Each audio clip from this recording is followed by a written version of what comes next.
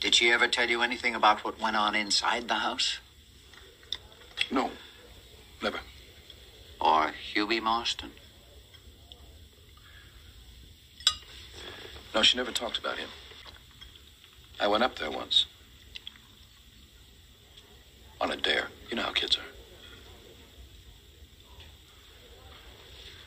I was sweating scared.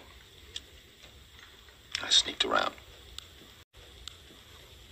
Got into the house. What did you see? Ghosts. Everything. Every sound. Every shadow. I'm not sure what I saw.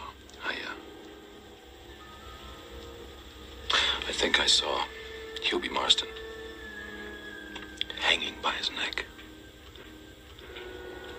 His face green, his eyes puffed shut.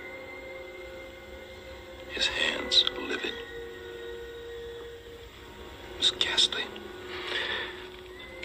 And then he opened his eyes. He looked at me. He looked at me.